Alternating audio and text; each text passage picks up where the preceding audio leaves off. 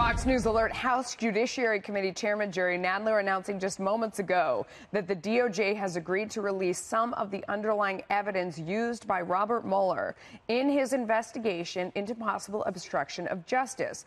This as critics accuse Democrats of resorting to partisan theatrics. The House Judiciary Committee starting a series of hearings this week that they're calling Lessons from the Mueller Report.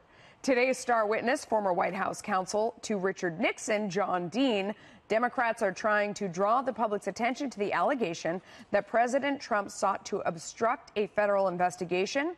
President Trump blasting the hearing, tweeting, "For 2 years, all the Democrats talked about was the Mueller report because they knew that it was loaded up with 13 angry Democrat Trump haters, later increased to 18. But despite the bias, when the report came out, the findings were no collusion and facts that led to no obstruction.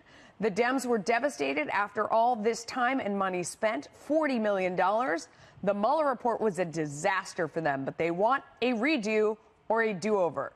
They are even bringing in sleazebag attorney John Dean. Sorry, no do-overs. Go back to work."